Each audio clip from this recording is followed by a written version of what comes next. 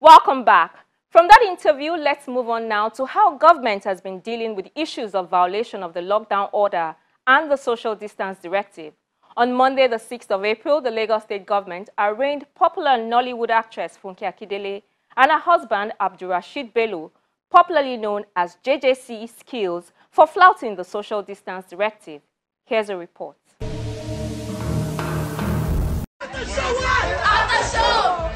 This viral video sparked an outrage on social media.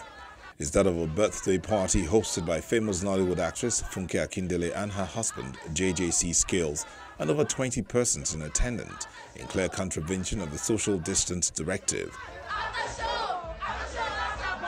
After their arrest, they were both arraigned at the Summer Ilori Magistrate Court in the Ogba area of Lagos. A large crowd defied the lockdown to watch the arraignment. Journalists also turned up in their numbers to cover the proceedings.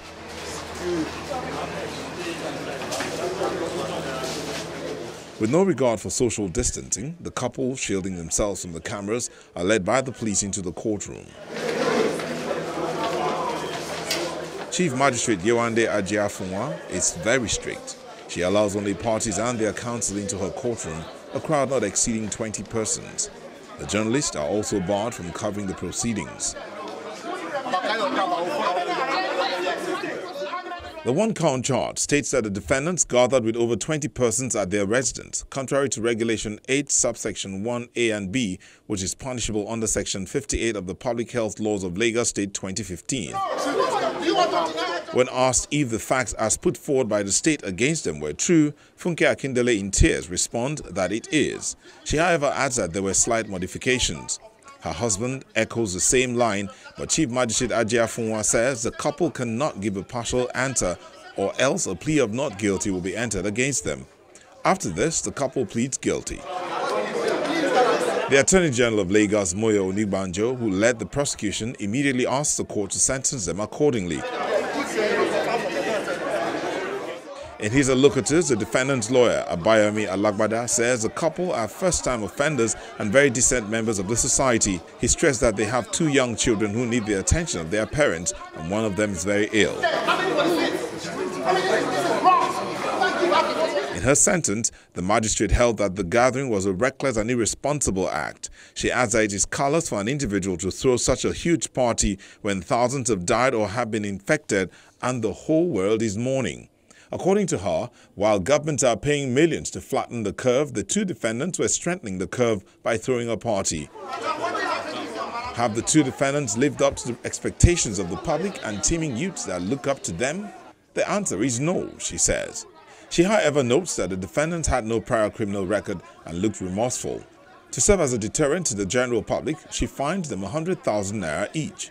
She also ordered that they be immediately held in isolation for 14 days in a place known only to the Lagos State Ministry of Health, after which they will serve a 14-day community service in any public place in Lagos.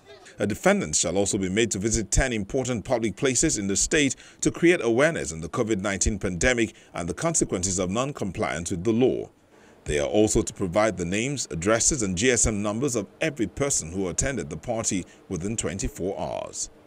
More importantly than all this sentencing is just to say that these regulations are important.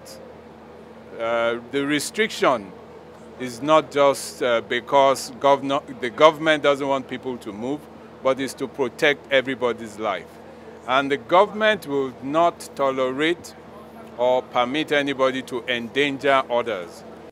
The Attorney General also says the other persons who attended the party, including popular artist Naira Marley, will be arrested and arraigned in court on Wednesday, the 8th of April. And in keeping with his words, an officer from the Attorney General's office, the Director of Public Prosecution, led the prosecution of Naira Marley and a former governorship candidate, Babatunde Gbadamosi, and his wife, Folashade.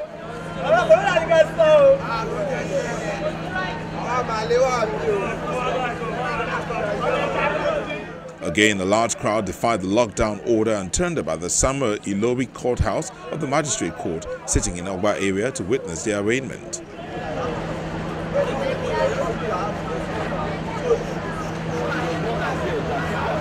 The police are, however, proactive. They kept the court gates locked and admitted only the defendants and their counsel in court.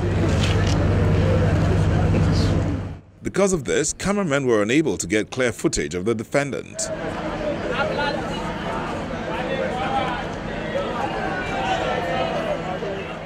Journalists are also barred from covering the proceedings, but after an appeal to the Attorney General and Commissioner for Justice, he nominated Channels Television's judiciary correspondent, Shola Shoele, as the only journalist to be admitted into the court to cover the proceedings on behalf of the others.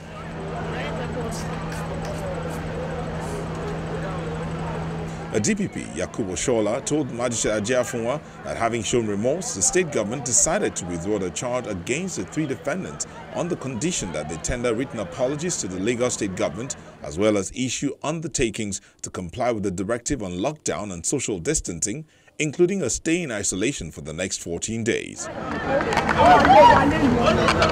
everybody, come on. I don't want anybody to come and disturb me. Through their counsel, Wale Akoni, Ebun Adegborua, Damilola Ayinde Marshall, the defendants all agreed to the conditions, and 24 hours later, they complied with the directive. In his letter of undertaking, Naira Marley says he will join the Lagos state government's campaign against the spread of COVID-19 by making a free audiovisual publication. The letter was tendered in court on Thursday as part of the conditions for the government to withdraw the charge of breaching the social distancing directive made against him and the other defendant. The magistrate at Ajiafunwa subsequently approved the withdrawal of the charge against them.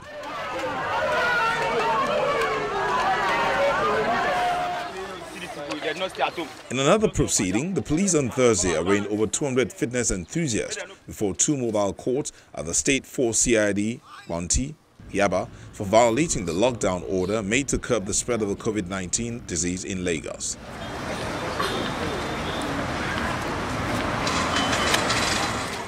Officials of the Lagos State Task Force had arrested the violators of the order at over 15 areas in Lagos, including Yaba, Agege, Ogudu Ojota and Iju areas of the metropolis, while they were either jogging, cycling or loitering.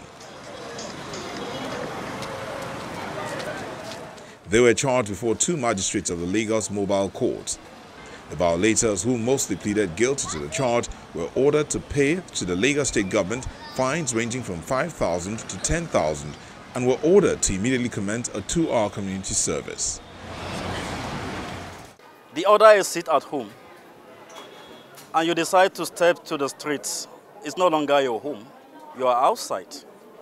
It's a violation on its own stepping out unless there is an essential reason to be there, to be out. All exercise can be done at home. If you are a sportsman, most sporting activities have been shut down to stop the spread of this virus so that people can be at home. The essence is to prevent physical contact. Now, some are saying it's just individual jogging.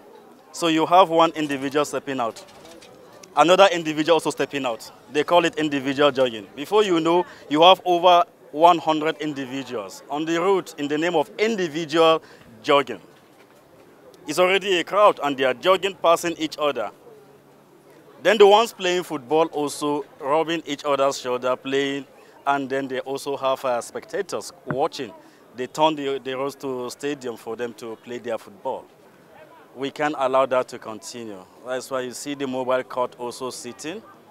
We can't send them to prisons because of their number. We need to decongest the prisons at this time, and we can also keep them in cell. So what we do, as soon as we get them, we record their statements, we listen to them, we get their own reasons why they are out, we move them to mobile court. They take their plea, and the court decides. And that's the program this week. Don't forget that you can watch again this episode of the program and past episodes on our YouTube channel. I'm Shola Shoele. Thank you for watching.